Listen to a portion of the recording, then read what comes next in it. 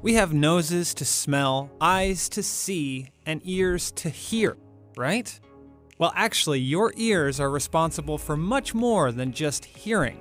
In fact, they can even help you taste. And that's all thanks to what's inside. We think of ears as these flappy appendages that stick out of our heads. But the most important structures are actually on the inside. And they're known as the inner and middle ear. Inside your middle ear is the nerve that moves the muscles of your face, AKA the facial nerve.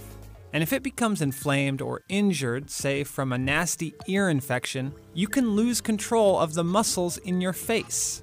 But it could actually get worse. Now, along that facial nerve, there is a taste nerve. It's called chorda tympani. That's right, the nerve for taste runs right through your middle ear. And if that nerve gets damaged, you could alter or even lose your sense of taste permanently.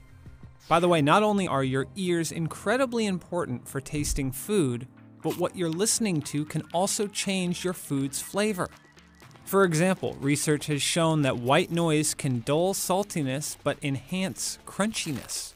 And in one study, volunteers perceived a dish to be eggier when they listened to the sound of clucking chickens.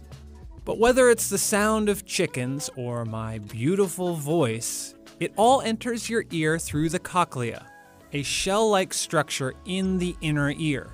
Inside the cochlea, there are over 16,000 hair-like cells, which take vibrations entering your ear and convert them into nerve impulses. Those impulses travel to your brain, which turns them into the sound you hear. So if it weren't for those cells, you'd be deaf, which is why it's incredibly important that you keep them protected, especially from menaces like bacteria, viruses, and even adventurous insects. And for that, your ear's best defense is earwax. Earwax is good.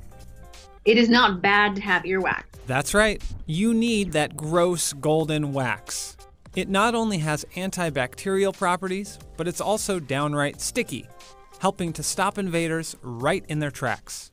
But earwax isn't the only part of your inner ear that keeps you healthy. So there is a tube made of muscle that connects the back of your nose and your ears. It's called the Eustachian tube, and it helps equalize pressure between your ears and the atmosphere around you.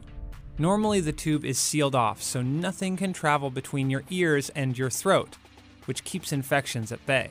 But when there's a change in pressure, like when you're taking off in an airplane, the air inside the tube expands, which typically makes you want to pop your ears.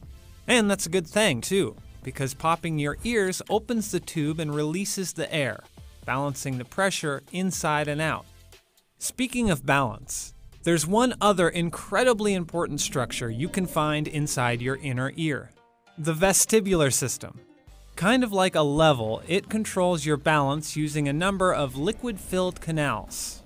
Those balance canals are responsible for telling your body you are moving, whether it may be moving left to right or your body's moving up and down. As you move around, fluid in the canals sloshes against millions of hair-like structures called stereocilia, and this sends a signal to the brain where you process it as movement.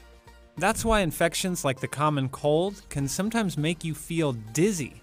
They often cause inflammation in the vestibular nerve, which distorts those signals.